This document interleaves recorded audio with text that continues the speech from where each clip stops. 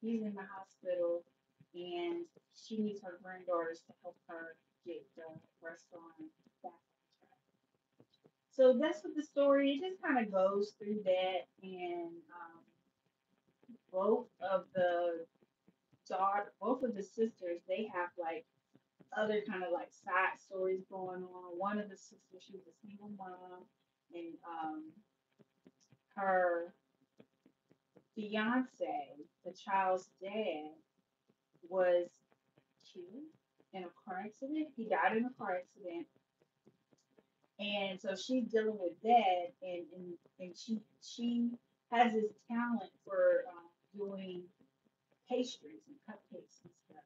So she brings that to the table, but she's dealing with the death of him, and she doesn't have custody, or she's not like actively raising her daughter. The daughter's being raised by the fiance's mother, and so she's trying to get her daughter back, and then she has to go in here and talk, save the grandma's restaurant, and just the history of the restaurant and how it came to be, because it's like the restaurant has been in the family for a lot of generations. I think like two or three generations. And so they're having to, try to save it. And then the other one, she going through a divorce, and nobody knows that. And so she bringing that to the table, and at the end of the day, everything's wrapped up in that table. And I loved it. It was beautiful. It was beautiful the way Rhonda McKnight tied this book together. I recommend this book for everybody. Everybody. I'm actually trying to get my mom to read it now, but she's waiting for the audio version. The next book that we read in July is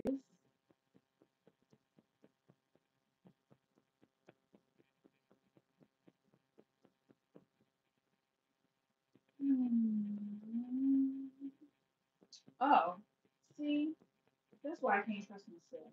So the good ones are taken. I finished that one on July the 11th as well. So I need to adjust.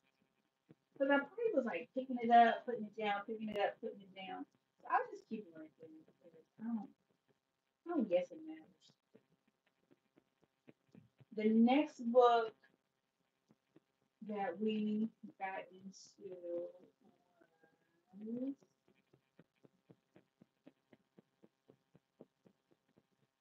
you take a little reading slump. We had to because we only read 6 books. We didn't read all fours. I think I'm going to carry that one over. I mean, I really want to read that. My coworker, she keeps kind of hinting at, did you read the book yet? Did you read the book yet? Did you read the book yet? So I want to get that to me.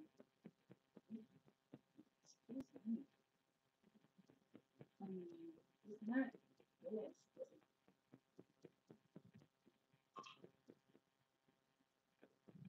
it's got too much lemon. Like, where is the tea? It needs some sugar to be lemonade.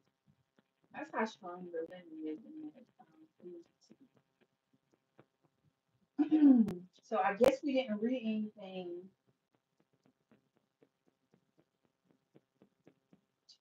Friday, Saturday.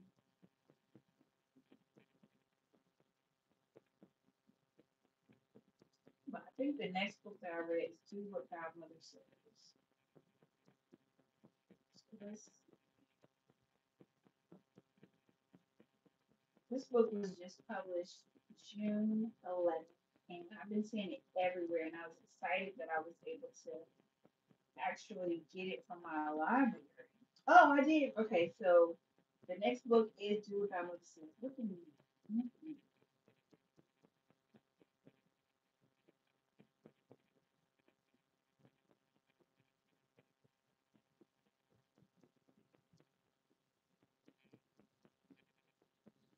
So I finished that. I started that on the 12th, and I finished it. I'm updating my reading journal so you guys can see. Updating it with the books that I read in July. So we finished this on, I wonder.